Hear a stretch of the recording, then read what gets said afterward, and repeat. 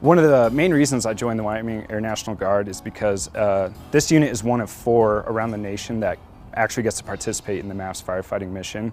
So it's very unique in that sense that there's only a handful of people around the country that actually get to do this mission. I'm Staff Sergeant Kevin Gregg. I'm a C-130 loadmaster here at the Wyoming Air National Guard. Today we're prepping one of our aircraft to be activated to go out to California and fight fires. So right now we're getting the plane configured and getting the MAFFS unit loaded, and then also test fired to ensure everything works properly.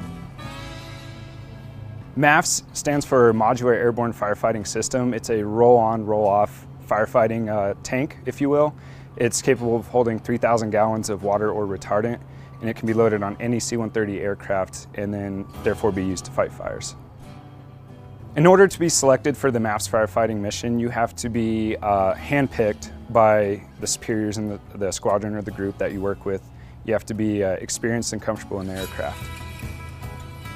The MAFFS system is really cool because the system is actually owned by the United States Forest Service, so we get to work closely with them, especially when we're out fighting fires. They're helping service the system when we're out there coming in and out of the pits. We also get to work with Cal Fire very frequently when we're out fighting fires in California. For me, the most rewarding thing about being part of the MAFFS community is being able to go out and fight fires that are threatening communities or areas of importance. So the cool thing about being a C-130 loadmaster is the capabilities of the aircraft. The aircraft can take you all over the world, get to do a lot of cool things, supporting the Army, dropping supplies and equipment to them, or dropping paratroopers themselves.